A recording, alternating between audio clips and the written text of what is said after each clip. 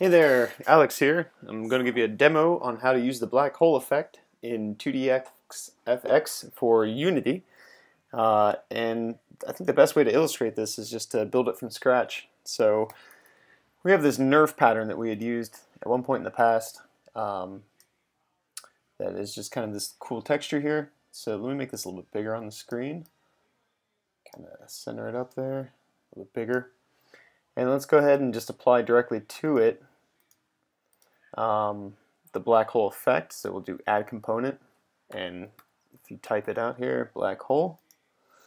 So that's what we're seeing by default. It does this crazy swirl on it, and you can see how it kind of like almost donuts it from the middle, and then it kills the edges too. To make this easier to see, let's just take our camera and go to solid color, and let's go ahead and set that to black. And this is similar to what we might be using it in the game with anyway. And then here from the inspector, we can just kind of take these properties and dial them back till we can kind of see what's going on here. So one thing we can start with is taking that distortion and turning it all the way off. Well, here's 0 actually. Zero's out, and you can see how here's where the original sprite is. It's kind of ghosted it in around here, so it does cut up quite a bit of it, which you can play with. And then there's this whole feature here. This is like the donut cutout part of it. And then, again, playing with the distortion here is the swirl. But you notice that there's a speed property here. And what happens if we play this, it just sits there and starts to rotate it, much like you might see a black hole.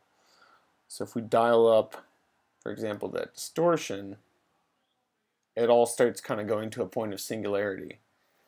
If we make that bigger on the screen, let me just make it here, bigger in the scene, we can make this thing as big as we need it to be. Yeah, let's just make it really big here. So you can get something super intense like that.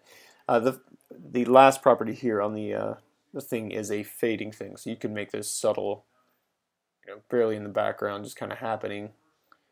So there's some stuff with that, and then there's also a color overlay, so you can blend colors into it. Starting with white as a base, here we're adding some reds into it to make it more of a pink wash. So you can really do some neat distortion with it there. You could even tween colors, so you could set it to go, like a red to bluish or something like that. Same thing. We started off with a, something that was pink and yellow, and now it's this more bluish greenish thing here. Just play with those hues, and you could really come up with some interesting stuff there. So even this, like right here, is almost something that could even make sense for what we're trying to achieve here with what's just losing your mind. There's just stuff spinning out of control here. Fade it down a little bit. So there it is. I think even something not unlike this. One thing that's worth noting here is Unity, as far as I know, you can't save these values. So if you start it and then experiment with it, get some values you like, either write them down or just take a quick screenshot of them. That's another way to do it. And then you have that as a reference point. As soon as I stop this, it's going to kind of default back to what it was. So just keep that in mind. But that's really all it is to it. So using that as a base point, I think we can come up with something cool that makes sense to swirl and go from there. Cool. Hope this helped. Talk to you soon.